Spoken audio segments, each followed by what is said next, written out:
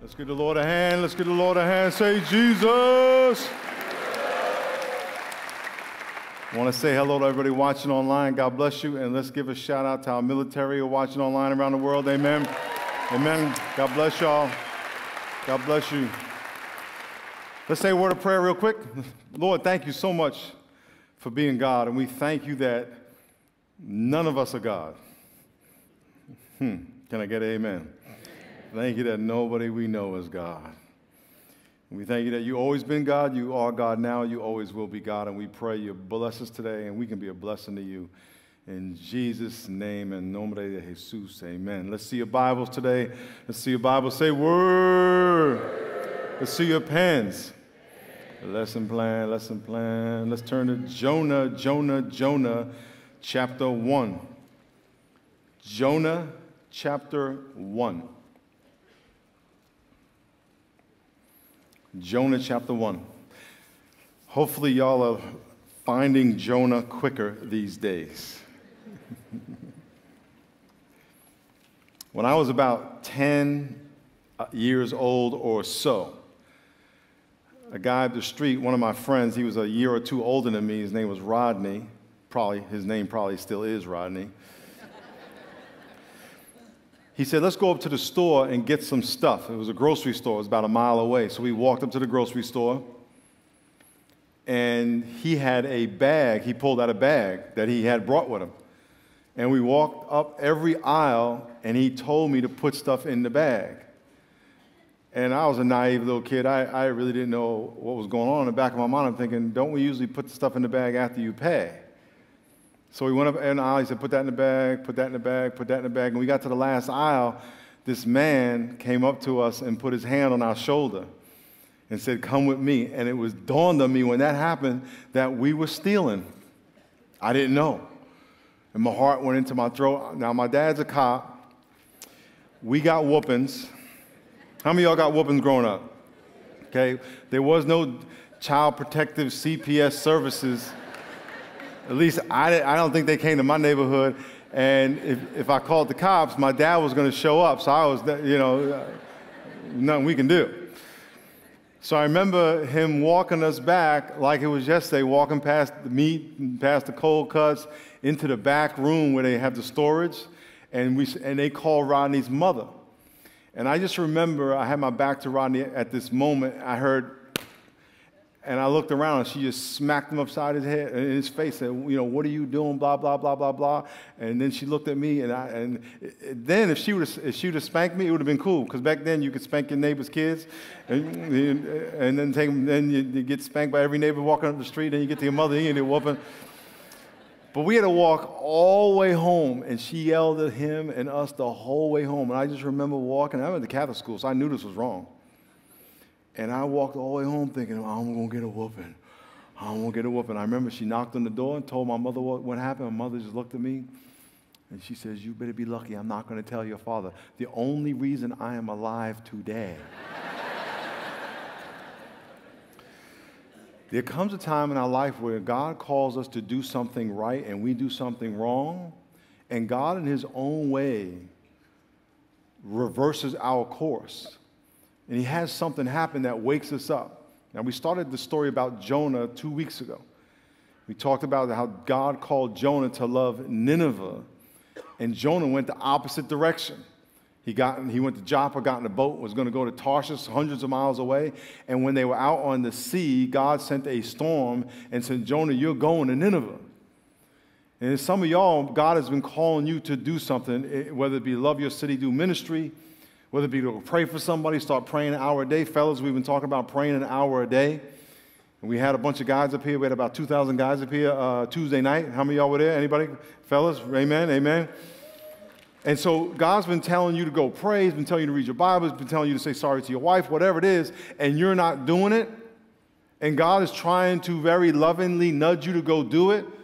He's trying to send some experience in your life will wake you up so you can do the right thing. I never stole again. I was scared. I said, Lord, I'll never do this again. And I wasn't. And so in the story we're going to read, it's about Jonah getting swallowed by a whale. Now, or a fish, I should say. And let me say this. I'm sure you've heard this story. I wonder if you thought, is it really possible? I know people think it's a myth. The guy could spend 3 days and 3 nights in the well and get puked up and go live to tell about it. So we're going to look at this story, but I want to look at what Jonah said and what he realized when he was in the fish belly. The title of the sermon is Fish Belly, because God is going to put you in a fish belly. And you're over here doing your own thing, and he's going to send a fish to swallow you up. And the intent is that when you're in the belly, is that you would wake up and say, God, what do you want me to do? How do you want me to serve you? That's the bottom line. So let's read chapter 1, Jonah, verse 17. It says, the Lord prepared a great fish to swallow Jonah. Let's stop right there. The Lord prepared the fish. The Lord created the fish. The Lord sent the fish. The Lord had the fish go up to the surface, or wherever Jonah was, and swallow a brother. We'll talk more about that in a minute. Jonah was in the belly of the fish 3 days and 3 nights. We'll talk about that in a minute. We'll get back to that. But look what Jonah happened. Now, as I read this, I want you to think about what you're going through today, and I want you to think about the fact that maybe you need to say this to God.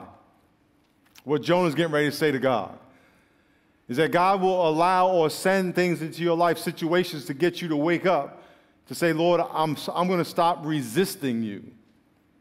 I'm going to stop giving you the Heisman. Because look what it says. Verse 1. Jonah prayed, this is you. Jonah prayed to the Lord and said, to the Lord his God from the fish's belly, and said, I cried out to the Lord because of my affliction, and he answered me. Out of the belly of Sheol I cried out, and you heard my voice. You cast me into the deep, into the heart of the seas, and the floods surrounded me. All your billows and your waves passed over me. Then I said, I have been cast out of your sight, yet I will look again towards your holy temple. The waters surrounded me, even to my soul. The deep closed around me. Weeds were wrapped around my head. It is so pitiful when God sends us through pain after pain after pain, and we won't tell him we're sorry. We won't admit we're wrong. Jonah's finally admitted, and you know what it took? Him to be swallowed by a fish. You know why sometimes big drama comes on us? Because we're hard-headed. Sometimes. God says, you know, you're not going to listen to me unless I swallow you by a fish. And I'm going to give you 3 days to think about it. Let's keep reading. Verse 6, I went down to the moorings of the mountains. The earth was its bars closed behind me forever. Yet you have brought me up my life from the pit, O Lord my God.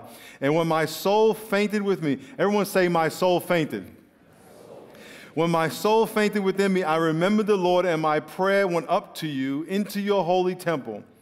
Those who regard worthless idols forsake their own mercy, but I will sacrifice to you with the voice of thanksgiving.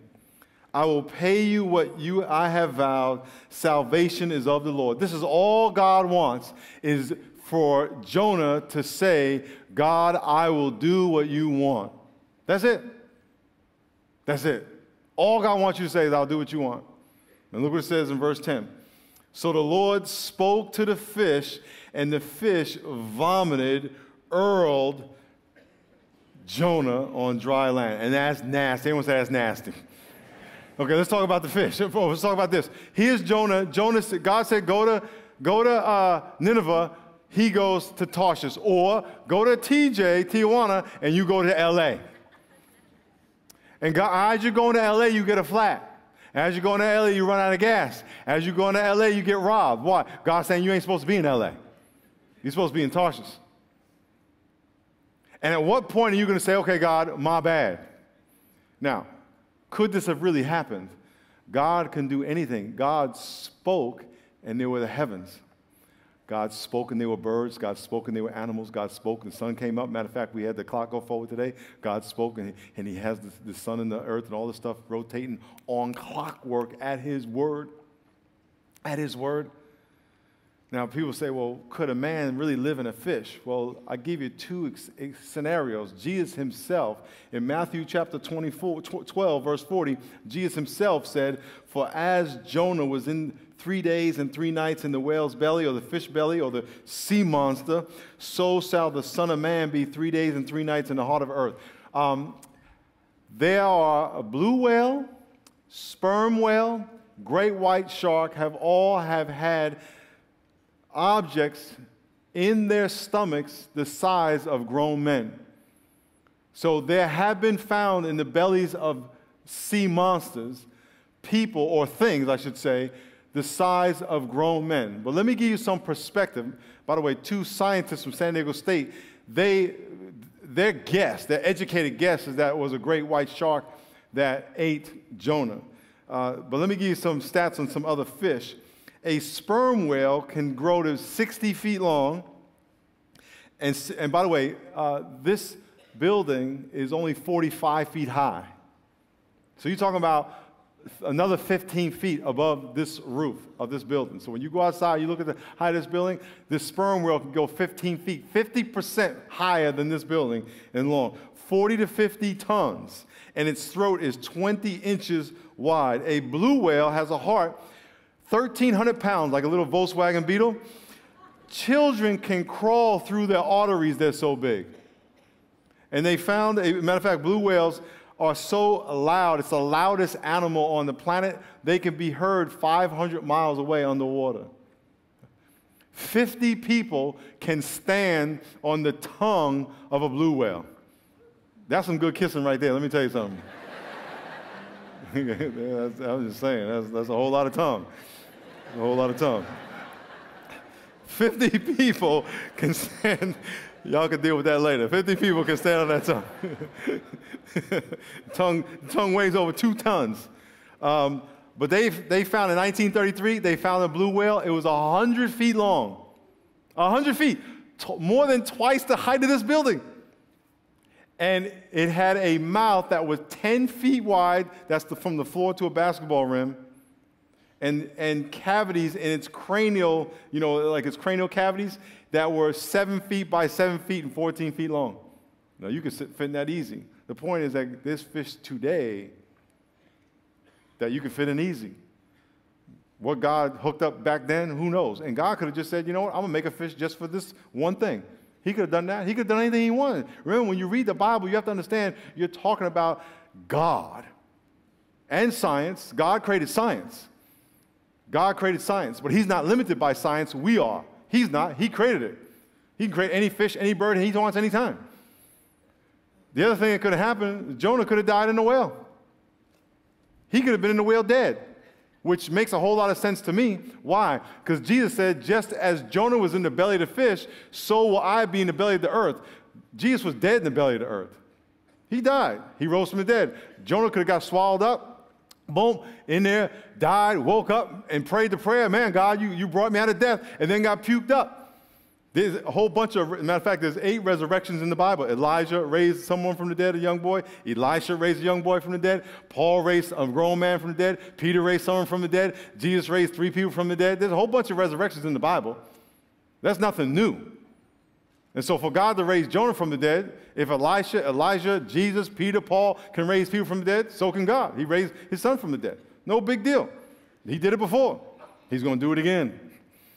And so Jonah could have got swallowed up, dead, died, and God said, wake up, you're getting ready to get puked out. He woke up, said, dear Lord, and he prayed a prayer, and boom, he got puked out.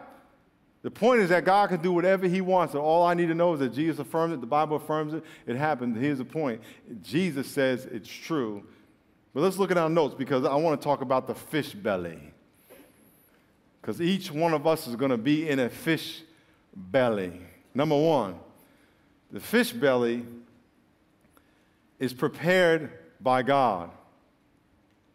In other words, here's Jonah running from God.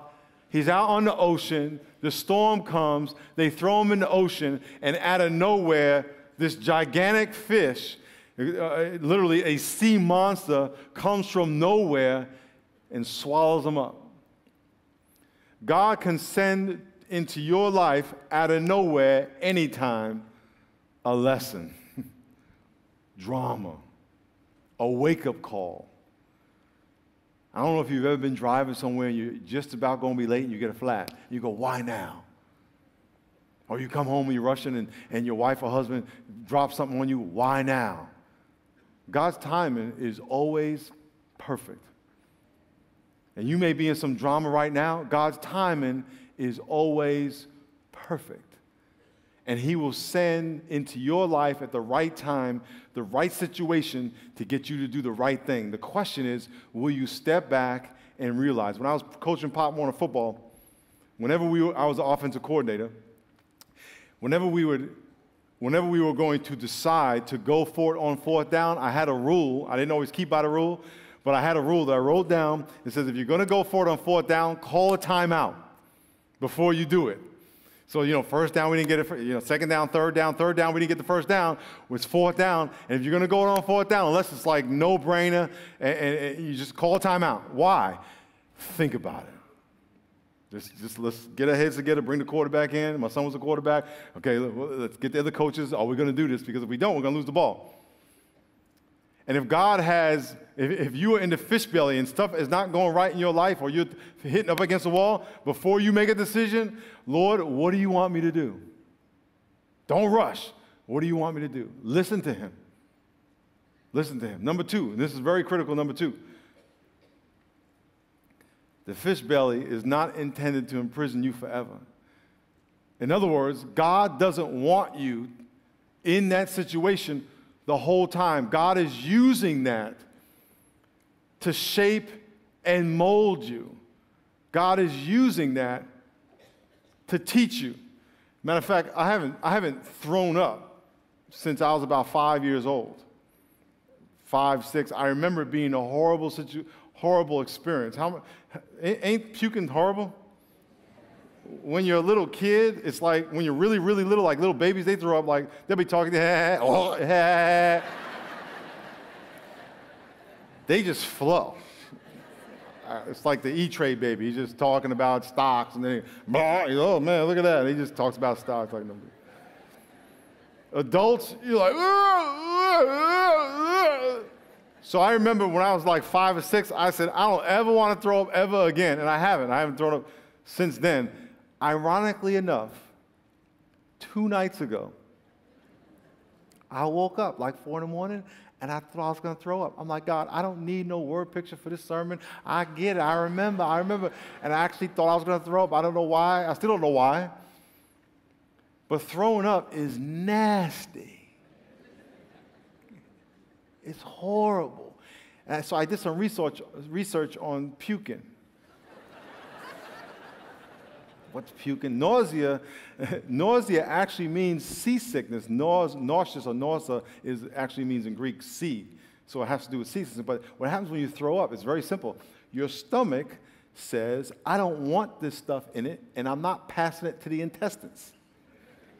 In other words, it's coming out, but it ain't going down. It's going up. And it just and matter of fact, if you look it up on Google, one of the definitions you'll see, it says the ejection of food content from your stomach. But what comes up with it is acid. That's where you get the acid taste. It's just blah. Sorry. If you are the puke, you're the puke. In other words, you're doing the wrong thing, and God says, I'm going to swallow you up, but I don't want to keep you. I got to get rid of you. I want to redirect your life. I want you to start praying like I told you. I want you to start reading your Bible like I told you. I want you to start serving like I told you. So I'm using this circumstance to wake you up. And when your heart gets right, guess what? A lot of times the drama goes away. The drama's not there to live with you. It's there to prepare you. And so once your heart gets right, if you get puked out, it's painful. But then when you get out, you can clean yourself off. I mean, imagine if Jonah walked into Nineveh, because after he got puked out, he went to Nineveh and preached, and all the people they repented. Imagine if he had acid and he looked all nasty because he had puke all over him. They're like, brother, we will repent. Just don't come near us. Number 3 in your notes. Let's give this number 3. The fish belly is designed to equip you to serve. In other words, God is allowing you and putting you in this situation so you can do what he wants you to do. That's the bottom line. So you say, well, why is life so hard? Why can't life be easy? Life is not intended to be easy. God has not promised you to be happy all the time. He wants to make you holy. I have this theory about why opposites attract. How many of y'all are married here, by the way? How many of y'all married? How many of y'all are married to an opposite? Okay, just keep your hands up. A couple reasons why. One, I think, God took woman from the man, so he gave woman back to the man to replace what he took out. But I have my own personal theory, and my opinion means what? Very good. But here's my opinion, and I think this is one good one. I'm going to give it to you anyway. You can take it for what it's worth. My opinion is this. My wife and I are opposite. I'm a guy, she's a woman. I'm tall, she's short. I like to talk, she don't talk. I like people. I like being around a lot of people. She likes to be, by herself, small groups. I like to travel. She don't like to go anywhere. I like excitement. She likes boring. No, I'm only kidding. We have these conversations. Are we married to the right people? Are we supposed to be for somebody else? No. God put us together, and here's why. Here's my theory. The Bible says that if you want to follow Christ, you have to deny yourself, pick up your cross, and follow him. If you want to follow Jesus, you have to deny yourself, pick up your cross, and follow him. God put us in relationships and had us fall in love with people who are opposite of us, so we would have to deny ourselves and serve that person in order to keep that relationship going. A lot of times, divorce and breakup is because somebody was selfish. Sometimes people get divorced because they shouldn't have got married in the first place.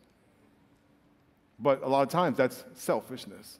I want to get married, wait a minute, cowboy. No, I want to get married now, let's do it. Okay, and then you'll find out later.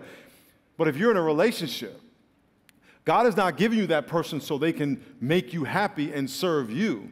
God gave you that person so you could serve them.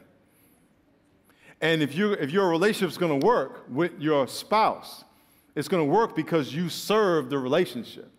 If your relationship is going to work with Jesus, it's because you served. It's not about being served. Christ said, I didn't even come to be served. I came to serve and give my life as a ransom. He gave us the same example. So if you want your relationship to really work out, instead of imposing on the other person what they should do, which, by the way, you should just get out of your head. Don't do that. I talked to a young lady after last service, and she heard this, and I've known this girl since she was 13. Now she's 41, and she's married. And she says, why didn't someone tell me that? Because I just got married, and it's hard. Yeah, it is, because you're all about you. You're all about you. What's the point? Is that it is all about Christ, and we don't want to serve. Our natural tendency is to be served and get what we want. And God says life is the complete opposite. And as we keep wanting to do what we want, God keeps trying to get us to do the right thing, and that's where the conflict comes. And a lot of y'all are married to your fish belly because you won't do what God wants. You continue to do what you want. And God says your life is going to be an uphill battle all the way. That's why when you guys see little kids who just want their way and they want their way, you go, that kid's going to have problems. Why? Because you can obviously see people who are all about themselves are going to have problems. But if we simply say, Lord, I want to serve you. I'm going to do what you want. And I'm not going to fight you. All of a sudden, stuff opens up. And God blesses us. And God reveals to us what he really wants us to do. And life becomes easier because you have one less thing to fight, which is God.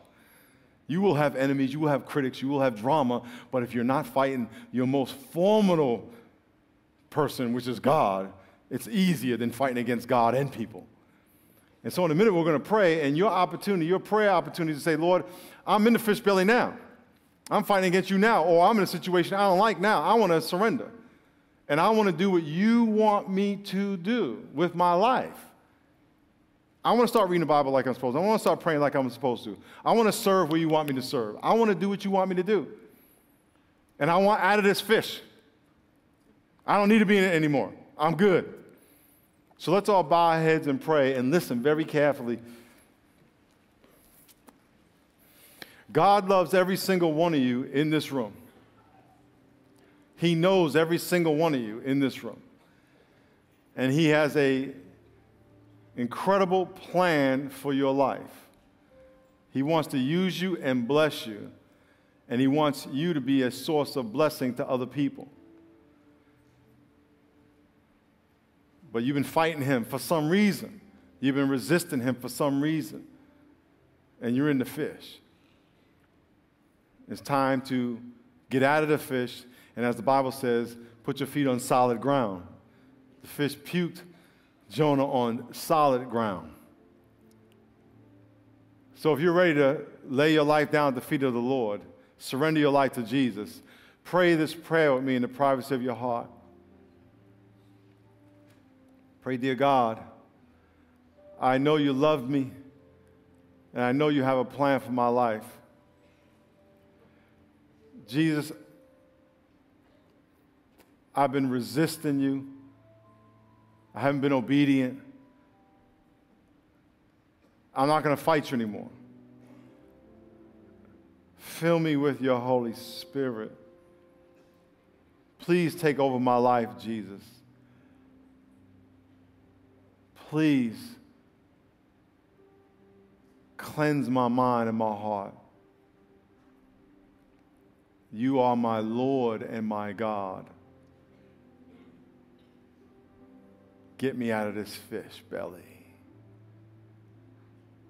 Thank you, God.